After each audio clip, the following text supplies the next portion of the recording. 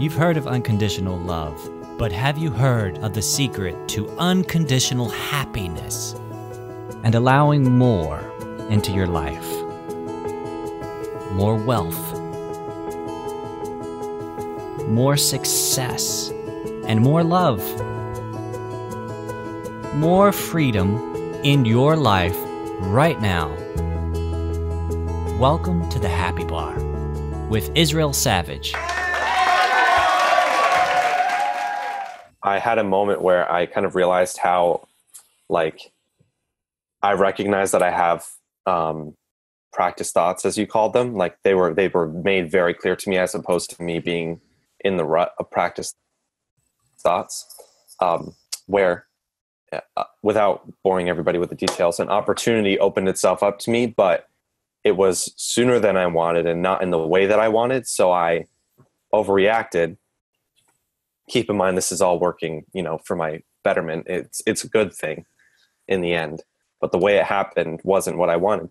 And I realized that instead of focusing on the good that it's going to do for me in the long run, especially with my career and whatnot, I was focusing on the fact that, this person said this and it happened this way, and it should have happened exactly when I wanted it to. And I realized, wow, because I have these practice thoughts, I'm only focusing on the bad, and I'm not realizing that, in the end, I'm going to get what I wanted out of this whole situation. So I guess it's not really a question. It's more of like a, not that you would be shocked, but you're right. Like these, they're very real. Like practice thoughts are very real. And not to say that I was skeptical about them before, but more so that I was, convinced that I was right about what my practice thoughts were pointing me towards. So thank you for putting words to what I finally realized. When you are, whatever feeling place that you're in, that's your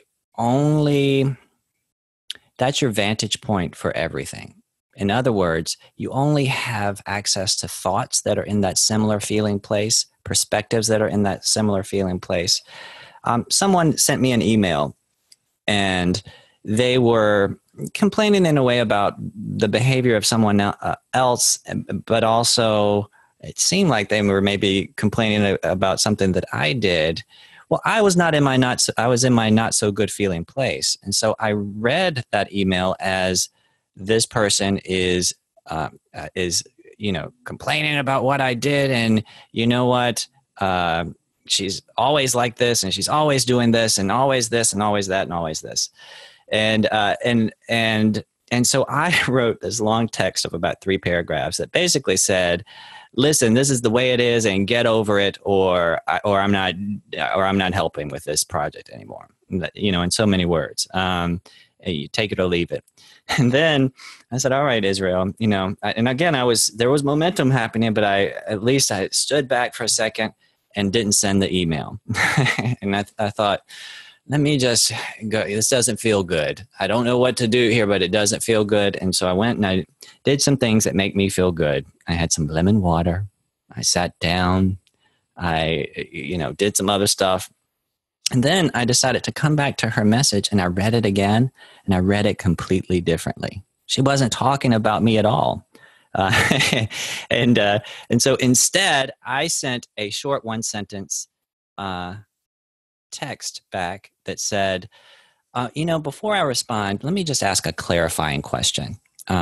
Is it this person's behavior that you're upset about, or something that I did? Right? That's a whole step that I missed. I made a lot of assumptions and acted based on a lot of emotional assumptions. And those assumptions were based on the feeling place that I was in. What would have happened out of that? Well, she would have reacted back. And in a way, it's a self-fulfilling prophecy. It's a self-fulfilling prophecy. In other words, when we think everyone is against us, everybody's against me. Everybody's against me. And we start to make choices and react to people as if they are against us.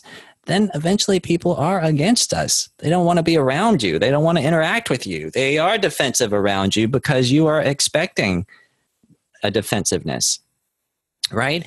And so getting into the best gift you can give yourself and everyone else is to get into a better and better feeling place before you take action.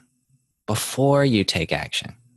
Before you write, before you go to an audition, get into a better and better feeling place. And it gets easier. It gets easier and easier. At first, it may feel clunky. It may feel like you're wasting time. It is the best use of your time. It is the biggest investment that you can make in the outcome of what you want. More? No, that pretty much hit it right on the head. I mean, I was nodding throughout the whole thing because I agree with a lot of that, and it was a lot of what I went through. So thank you for that. If you liked what you just heard, then take inspired action now. That's right, act while you are feeling good. And build on your momentum. Schedule your free discovery call with me at instudios-nyc.com/happybar.